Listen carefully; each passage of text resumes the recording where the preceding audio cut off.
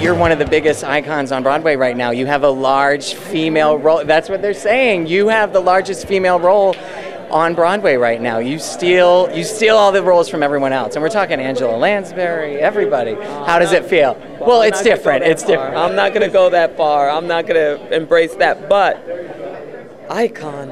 I'm too young to be an icon. But it feels good. It feels good to be able to affect people, and that's what it means, right? I mean, especially as a woman, where the roles are so scarce, and when we do get the roles, they're so not fully fleshed out, and to get it at my age. 22. I know. Who would have thought, huh?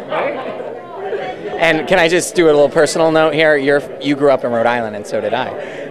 Yeah, I did, from Portsmouth.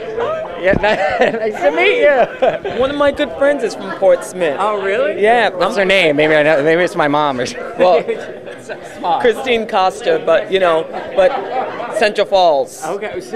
Amen. Hey, Amen. Central Falls in the house. What up? So, how is coming from a little state like that to Broadway and LA? How has that made you feel? And is it kind of a full circle moment for you?